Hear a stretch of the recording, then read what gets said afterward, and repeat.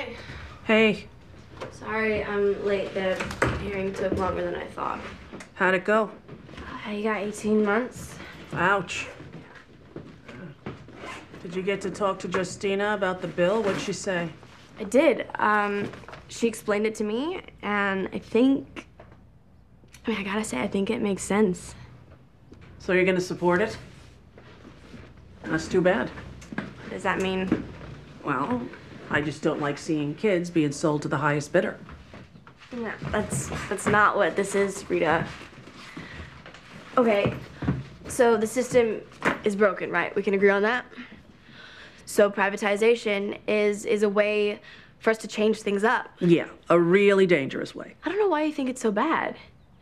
Okay, so something goes wrong in a privatized home.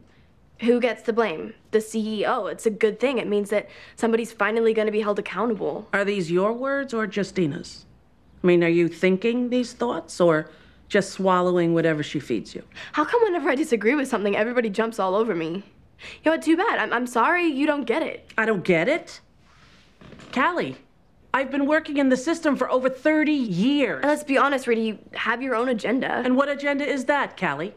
Taking care of kids? No, keeping things the same to protect your job. Wow. That's what you think of me. I think change is hard for people, especially when they can't see the big picture. Say hello to the president for me.